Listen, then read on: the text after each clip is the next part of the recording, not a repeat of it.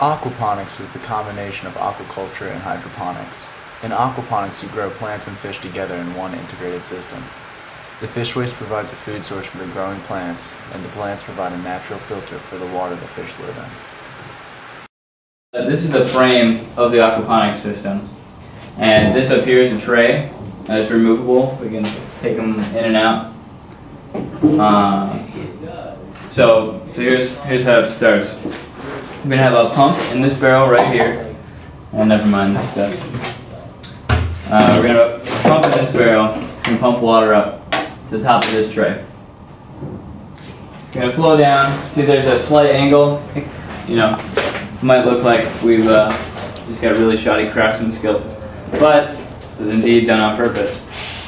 And the water's gonna flow down and to the end. And there's going to be maybe a float mechanism or maybe just a timer that once the water reaches a certain level, the pump's going to shut off and it's going to start to slowly drain out and down into this second tray that we haven't finished building yet. And it's going to flow on down here into a barrel of fish. And from here, once it fills up, it's going to spill over into here. And then there's going to be a second spillover that's going to be just lower than this one. It's going to spill back into this barrel. And the cycle repeats. Alright, so this highly technical detailed drawing that you see here is it's the start of a worm box vermicomposting. This starts at the very bottom of the frame, right here. This happens to be like something like 3.5 feet tall. I don't know, 29 and 5/16 inches tall, and it's just under 4 feet wide in between the two posts, in between the two 4x4s here. And so the plan is to have the boxes raised about 6 inches off the ground, so that while vermicompost, it drains a lot of water as stuff is breaking down. So we need to be able to shovel under there or have a drip tray that we can pull that water out. It's going to be very high in nutrient content. You can either pour it back in the barrels or pour it in some compost. Either way it's going to work. We'll just figure out what works the best as we do it. So there's going to be two trays. They're going to be about 16 inches deep and about 24 inches wide a piece, just under, because there's going to be a 2x2 here. It separates down the middle with a horizontal support that's just going to work like a sled. Up top, we've left about 6 inches for a mushroom tray. This is all scrap wood, save for this piece of plywood and this piece of plywood under here. It's all reclaimed. Yeah, we rock. Even though we did kind of overbuild the structure's probably going to be around longer than the university will. Want to see a pro at work? Zoom in here, check this out.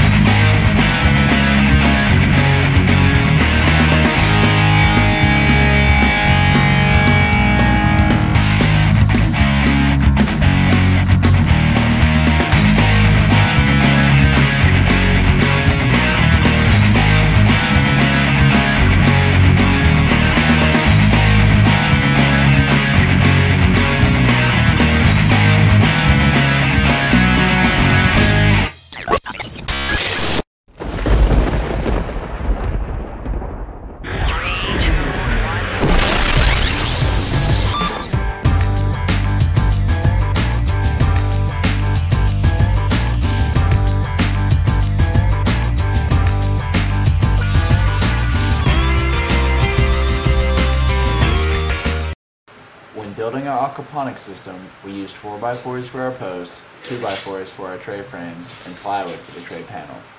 The one difference between the two trays is the outside walls are different dimensions.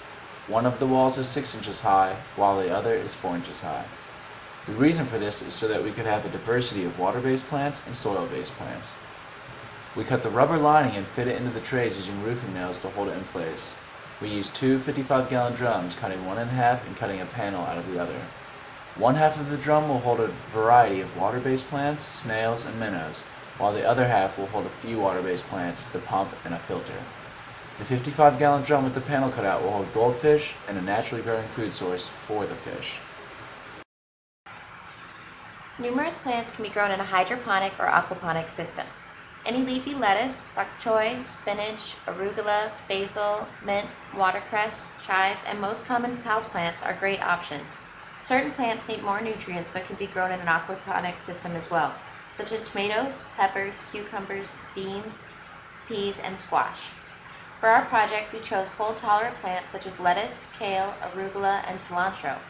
We planted the seeds in small peat pots. This will make transplanting the seeds into the large trays less stressful on the plants.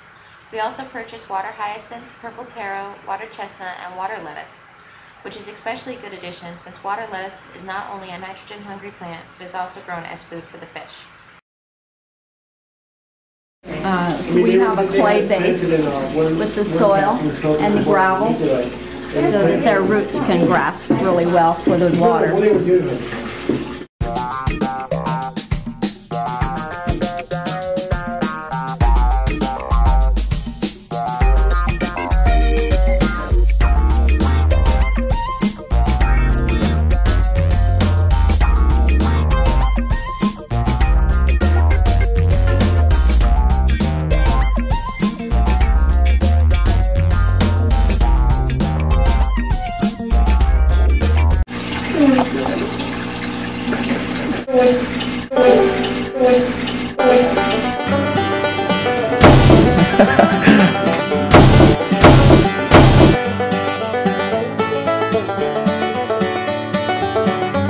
And hydroponics, growing plants, not necessarily any stereotypes you guys might have.